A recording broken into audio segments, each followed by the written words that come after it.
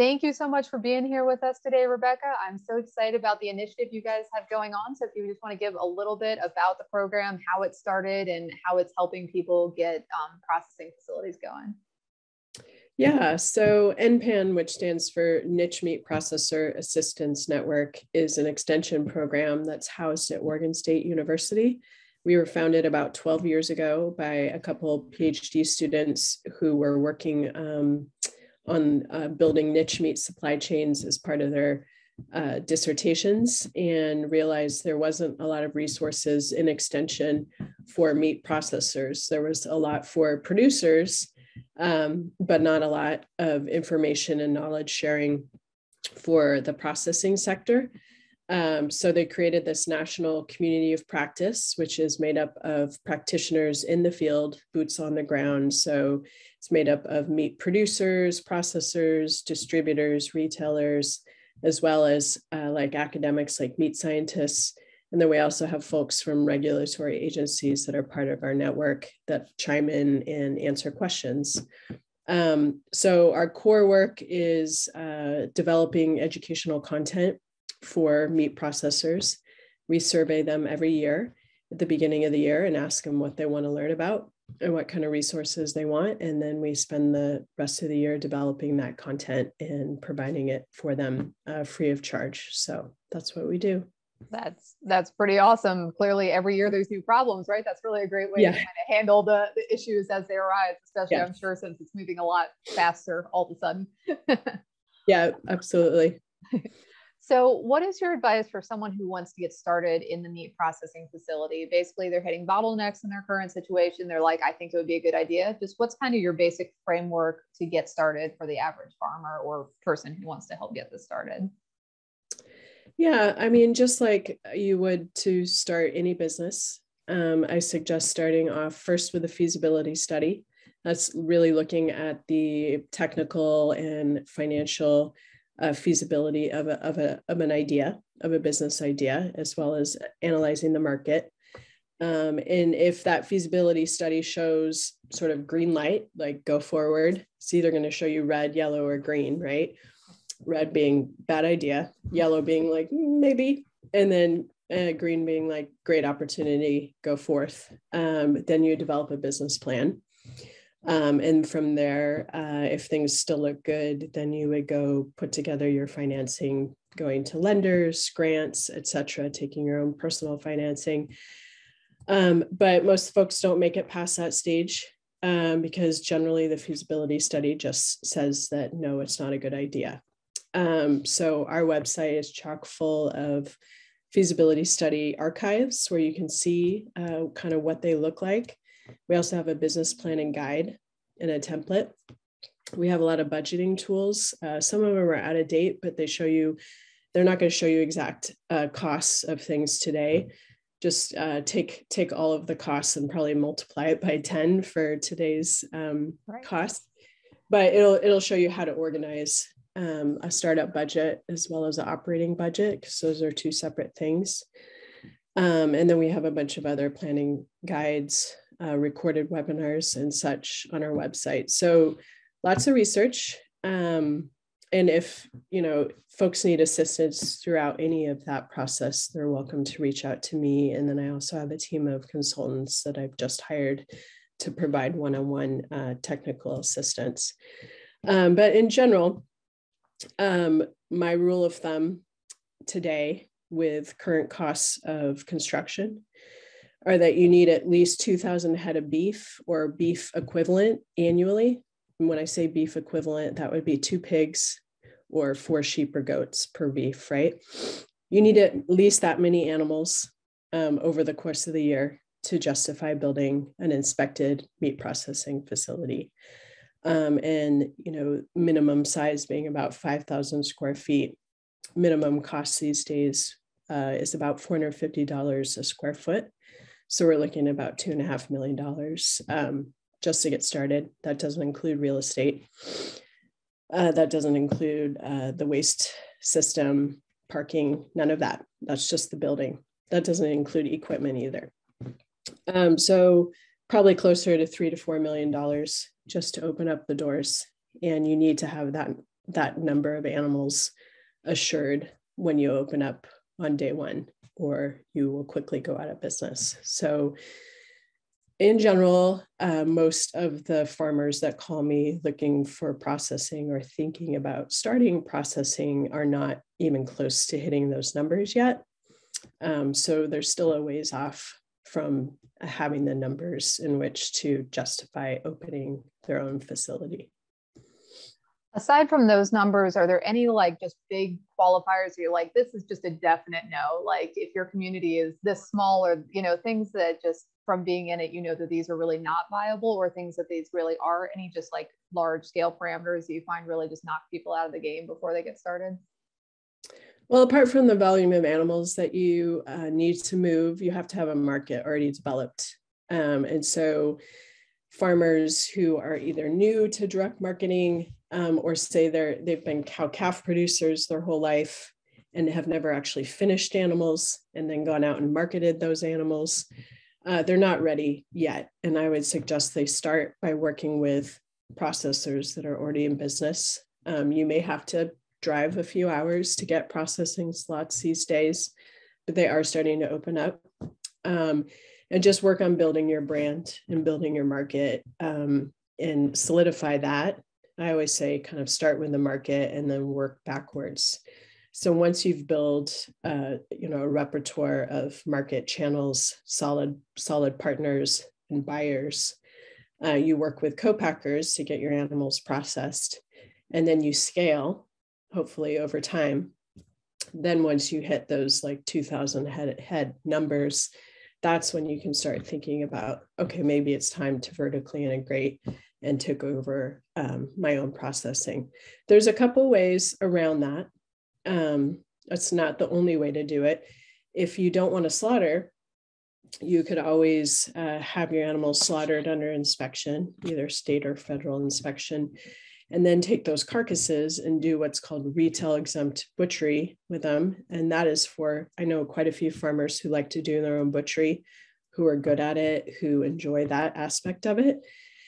And in that case, you can build a commercial kitchen or rent a commercial kitchen and do your own butchery, cuts, as well as some further processing, like grinding and making sausage and stuff.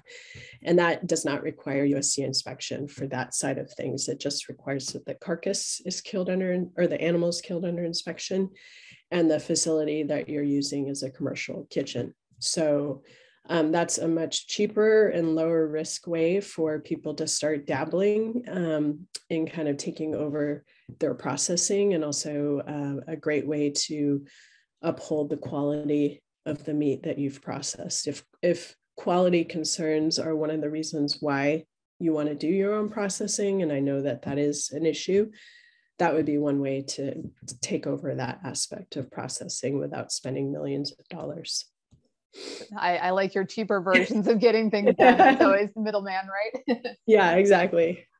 Something else that comes up a lot when we have these discussions is, of course, like mobile slaughter units and the options that those offer. Do you just kind of high level overview, where do those kind of fit in with what farmers can do with those right now? Yeah, so for red meat, you could pay a custom mobile kill truck to kill your animals, and that's considered custom exempt. So that meat is not for sale. That's when someone pre-buys your animal, right? Or buys a quarter of your animal. So that is already available in most parts of the country. They're generally men that you call up. They bring their kill trucks onto your farm and will kill your animals for you. And you could start a business doing that. It's not very lucrative, and it's very backbreaking. And the kill trucks generally way undercharge for their services. So you're competing against a bunch of guys who aren't paying themselves very well, right? So that's an option that's already available. If you want to do mobile slaughter under inspection, you're going to have to purchase a truck that is pulled by a semi truck. So it's a trailer pulled by a semi truck, because all of the evisceration and skinning has to take place inside. That's why it's a much larger truck. And the minimum cost for one of those is about $300,000. They generally range about $500,000. Most manufacturers charge about that much. You have to have a commercial truck driver to drive that thing, separate person, right? Very, very expensive these days. Your insurance is going to be incredibly expensive. Your fuel is going to be incredibly expensive. And there's almost no way to pencil those outfits. I have never seen one that made a profit. Okay. So you're basically in those two camps that it just can't reach that economies of scale when it's mobile and too many requirements. Yeah. Like that. It's not working when it's mobile. Some people have parked it permanently and the farmers bring their animals to them. Yeah. And that is a cheaper way to get into slaughter than building a building. However, they're not cut and wrap. You're only doing slaughter. There's no money made on the slaughter side. All the actual profit margin is generally made on the processing and the value added products, right? So just doing slaughter as a service is not really financially viable. And then poultry is kind of a different ball game. You can process under the federal poultry exemptions, which allow you to kill up to 20,000 birds on farm. And there are a few outfits that run around processing poultry, and I've never heard of any of them making a profit. And I think there might be like one or two USDA mobile processing trailers, and they don't make a profit either. So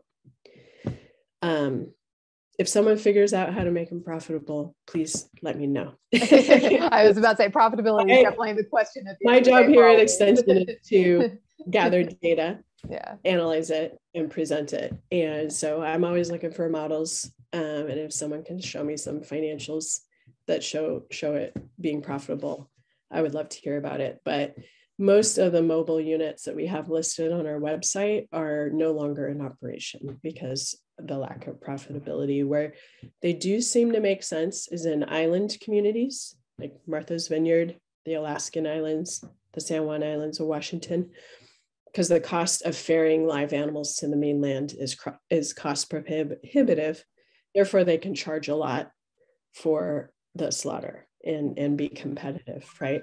Right. So unfortunately, it's not a panacea, and it doesn't work in most locations. Well, that's good to know though, right? Because that's the biggest thing is how can we cut costs in it? And if it just can't reach the economies of scale, let's just not head down the road unless that's viable. Can you elaborate a little more, of course, about the USDA cut versus slaughter in the backyard?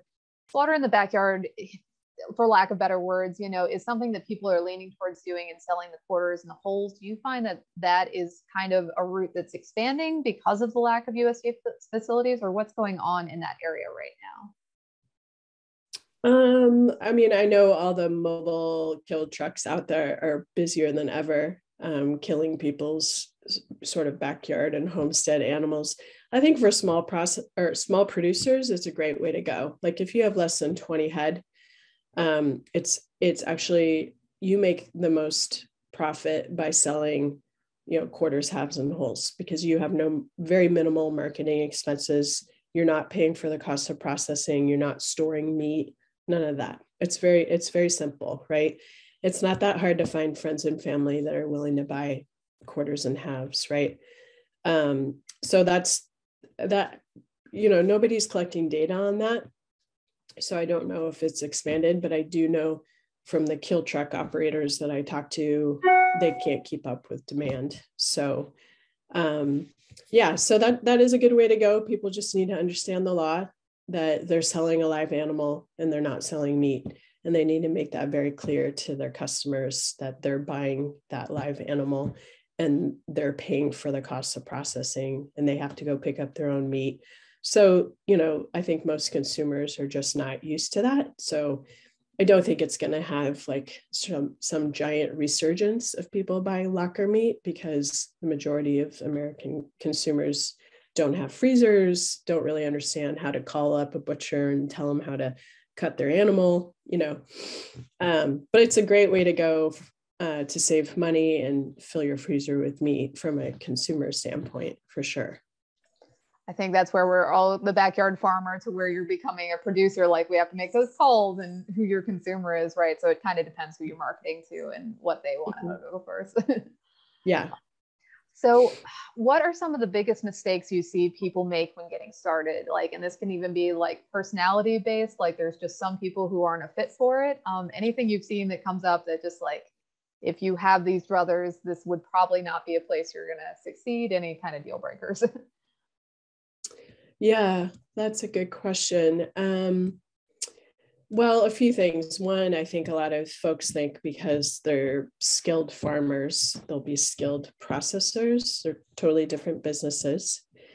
There's also only so many hours in the day. So if your farming business already is a full-time job, processing is going to be more than a full-time job. That's going to burn you out really quickly, right? And something's going to give. You're either going to slack on your farming or you're going to slack on the processing, and you can't slack on the processing. Food safety regulations are incredibly stringent in this country, so that's the side of things you can't slack on. So that part could be unsustainable. Also, I think a lot of people get into processing because they want to get their animals processed, but they're not necessarily a people person.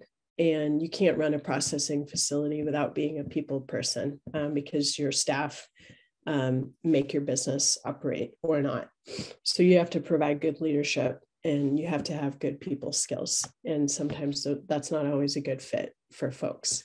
This is not a one person operation processing facility, unless you are just running a mobile kill truck, doing it all yourself.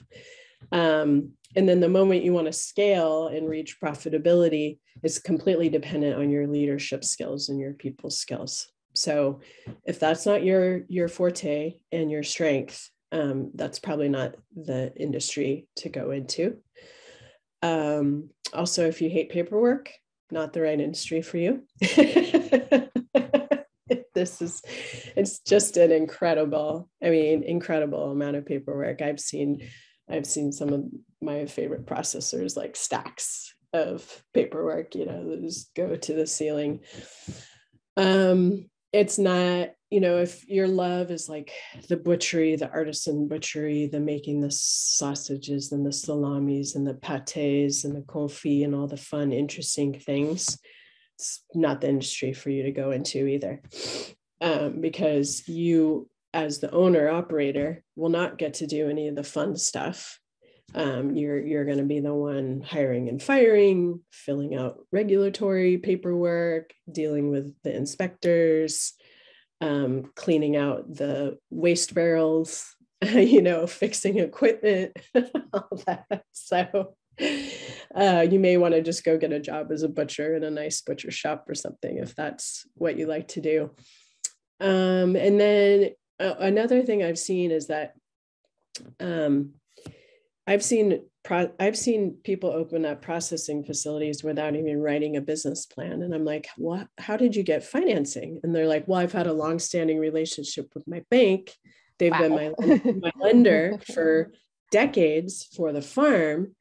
And, they know I'm good on it. So they just lent me $5 million for a processing plant. And I'm like, without a business plan. And they're like, yeah, they trusted me.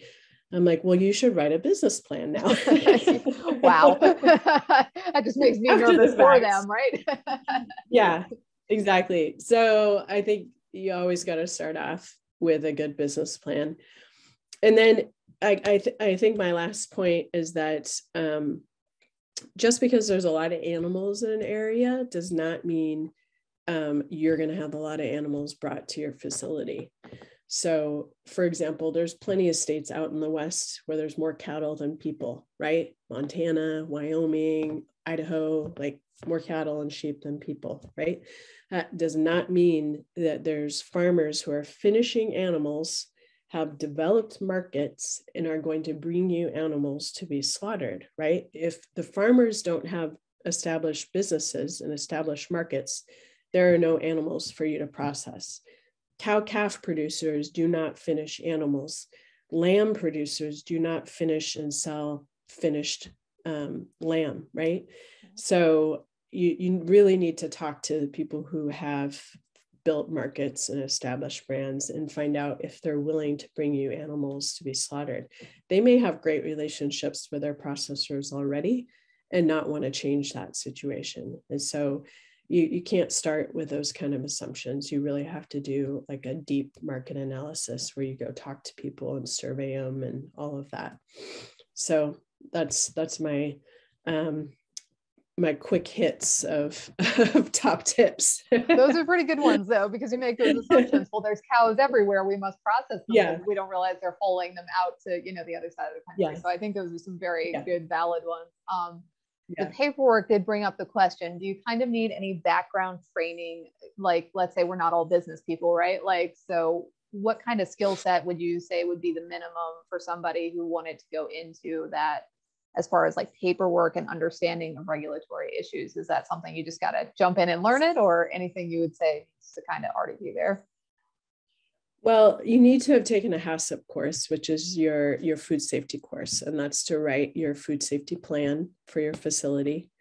As far as regulations go, in order to get your grant of inspection from USDA, you will have read all of the regulations. You will have built your facility to comply with those regulations. So, and it takes about 2 years to construct anything. By the time that happens, you probably will be close to an expert by that point, right?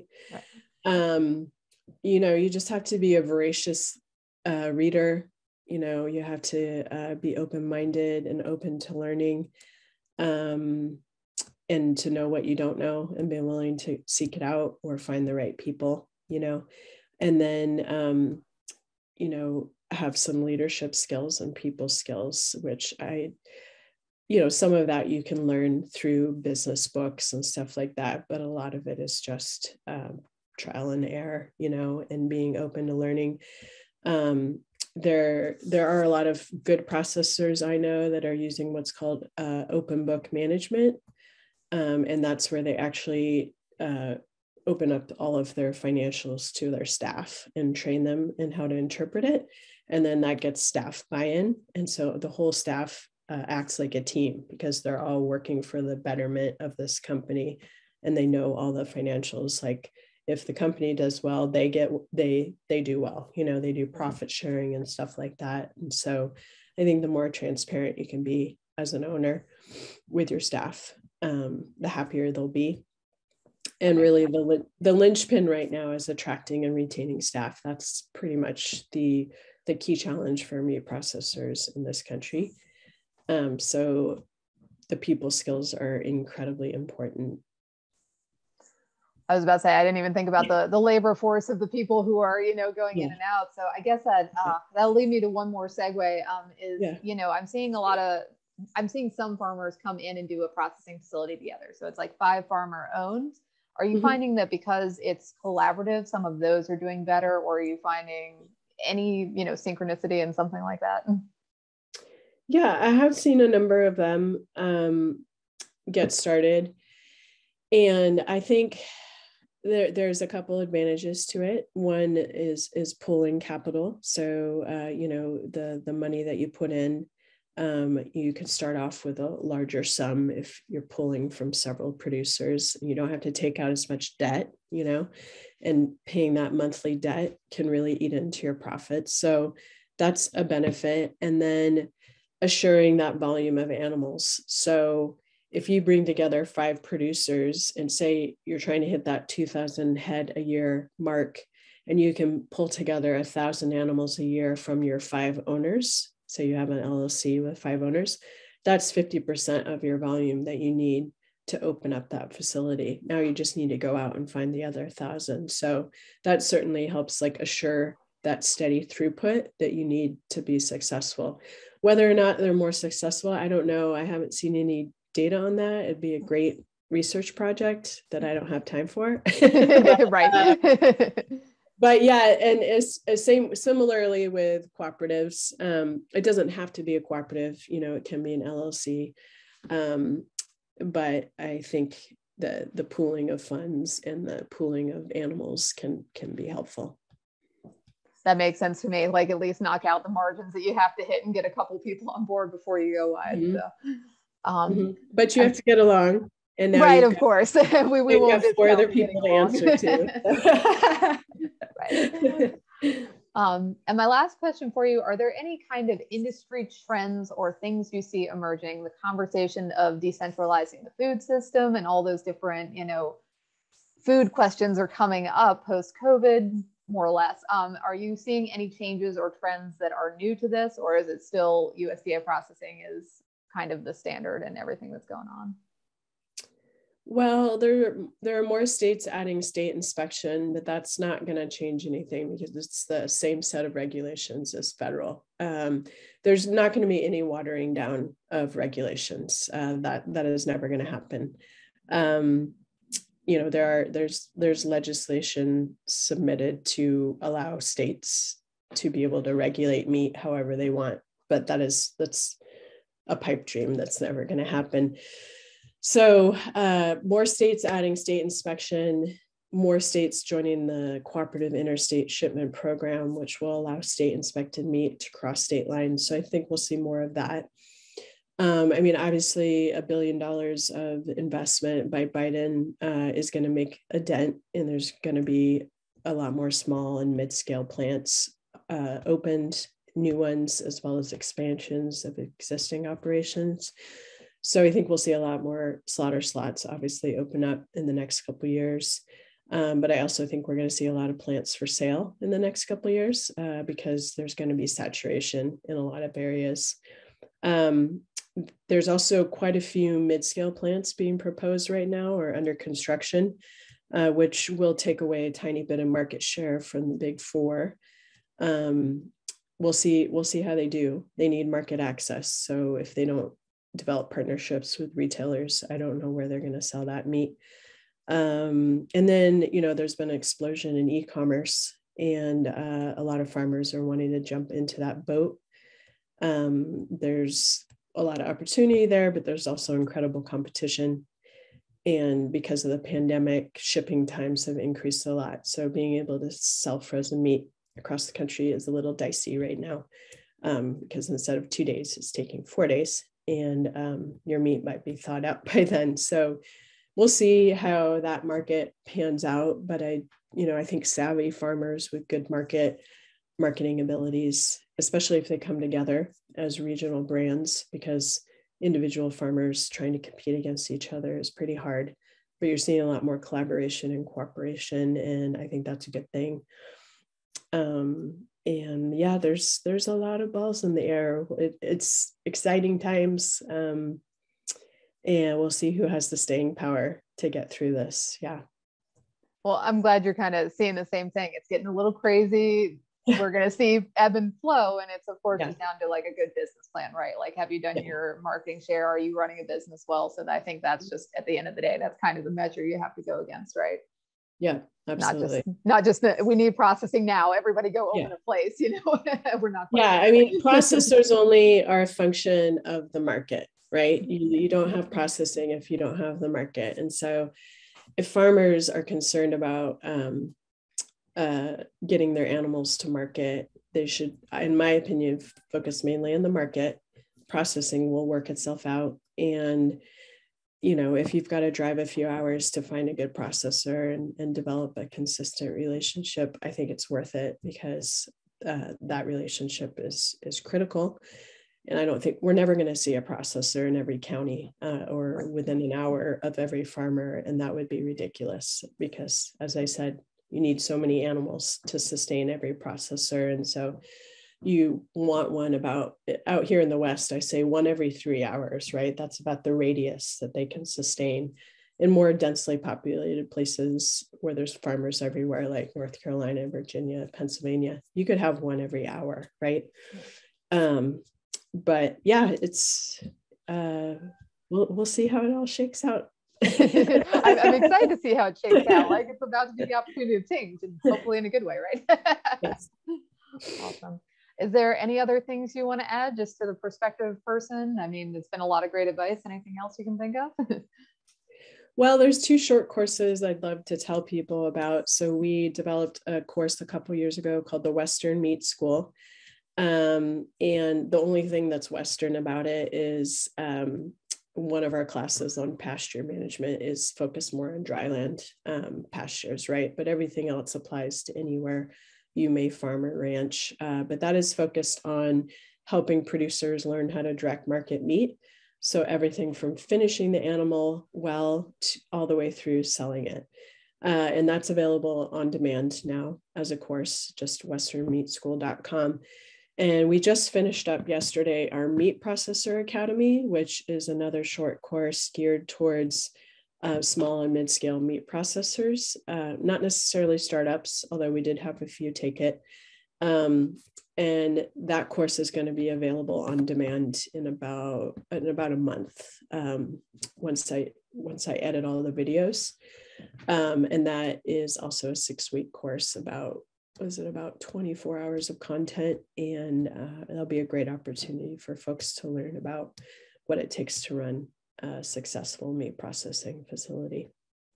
That's awesome. I was about to say, we're going to link all the awesome resources you have on your site. You have so much to go through. So between, all your great advice and all that, I think people are really getting a handful in that wasn't there previously. Yeah. Thank you. Yeah. Thank you so much. I really appreciate it.